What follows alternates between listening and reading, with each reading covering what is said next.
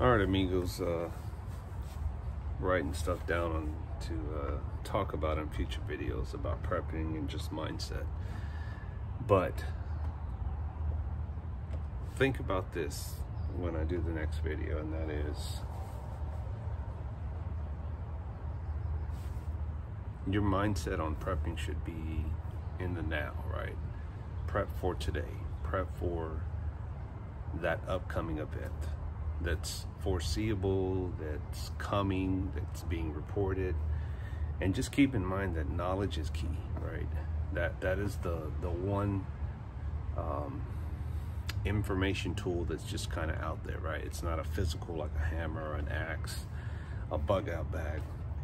Information is just out there, and I think that is one of the tools that that you should exercise as a prepper or a person that wants to be prepared.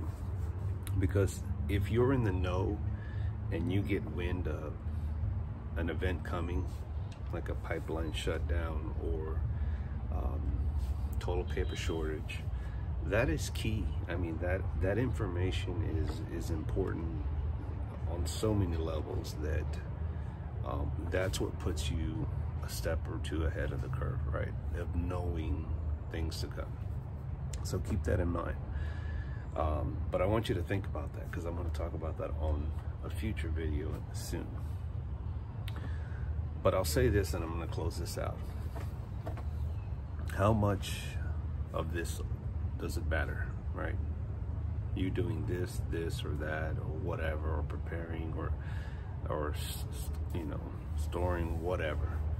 How much does it matter? I want you to ask yourself that question, and we'll get back to it next time. Right out.